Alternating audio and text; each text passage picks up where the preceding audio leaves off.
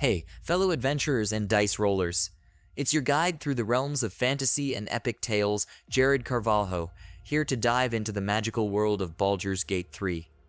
Now, if you've journeyed through the Sword Coast with me, you know there's always room for more in our party, especially when it comes to the rich tapestry of characters we can play as. So today, let's chat about why adding more playable races in future DLC for Baldur's Gate 3 isn't just a good idea, it's a no-brainer. The core of our adventure, choice. From the moment we step into the world of Baldur's Gate 3, the choices we make define our journey. Class, abilities, but most importantly, our race. These choices aren't just cosmetic. They're the essence of our story, shaping our interactions, our challenges, and our identity in this beautifully crafted universe. And while Larian Studios has done an outstanding job, there's an opportunity here that's too good to pass up. Expanding our horizons with more playable races.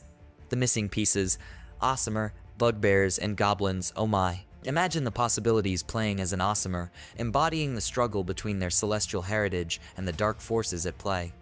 Or stepping into the shoes of a Bugbear or Goblin, traditionally seen as villains, and flipping the script.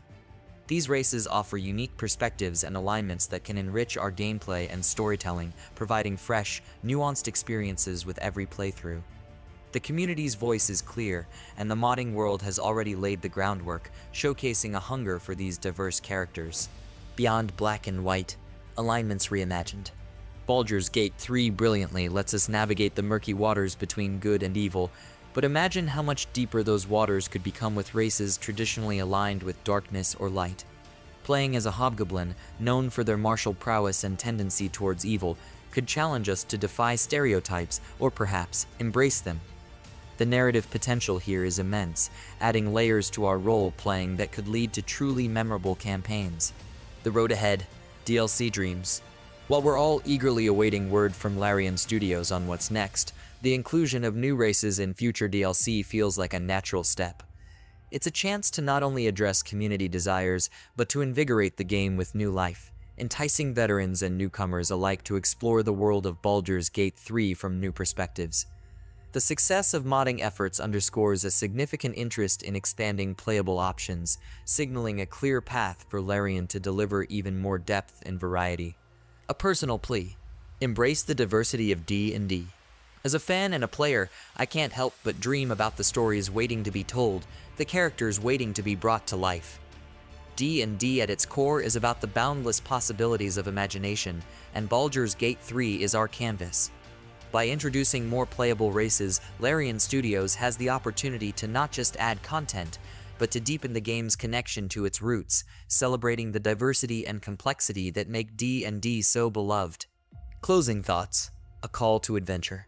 So, fellow travelers, the call for more playable races in Baldur's Gate 3 is more than just a wish for new content.